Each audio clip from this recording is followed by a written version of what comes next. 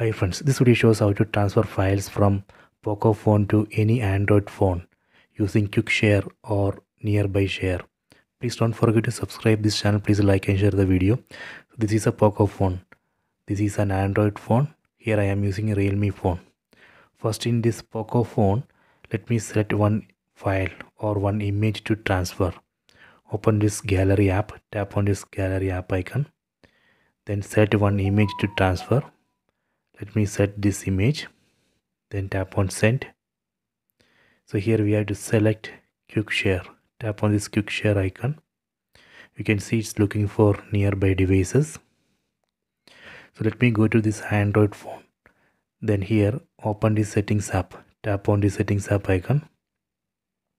Tap on the search field. So here we have to search for quick share. Then tap on this quick share option.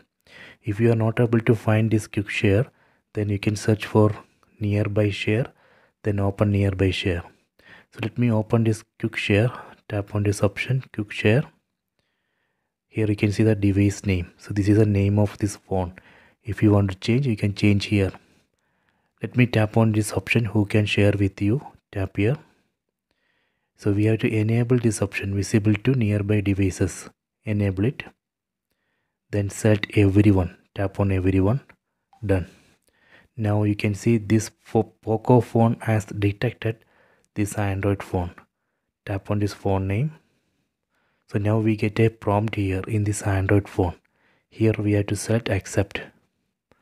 Done. See, now we have received that image here. So now I have successfully transferred that image from POCO phone to this Android phone. After this file transfer, we can turn off quick share. We can just tap here and turn off quick share after file transfer. I hope you have enjoyed this video. Please subscribe this channel. Please like and share the video.